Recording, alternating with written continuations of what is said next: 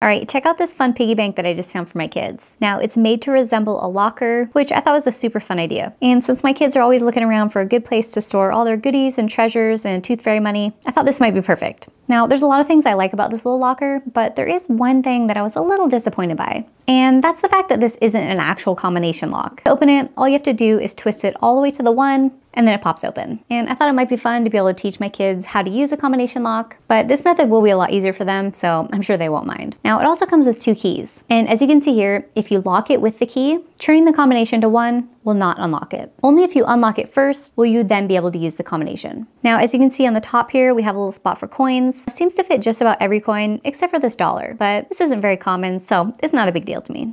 Now inside of the locker, there's a little drawer that catches all the coins that fall from the top. It slides out just like this, and as you can see, it can hold a lot of coins. Now, just so you can get a good reference of the size of this locker, I have a Sharpie marker here, and it fits in nicely. Now, that makes it about 7 inches tall, 5 inches wide, and 4 inches deep. To me, it seems to be about the perfect size. I think my kids are gonna be able to fit a lot of cool stuff in here. I'm really happy that it seems well made and sturdy. It's got some nice grippy feet on the bottom, and while it can function as a fun toy, it can also be useful for storing money. Now, if you're looking for some other fun gift ideas for your kids, definitely go check out this next video.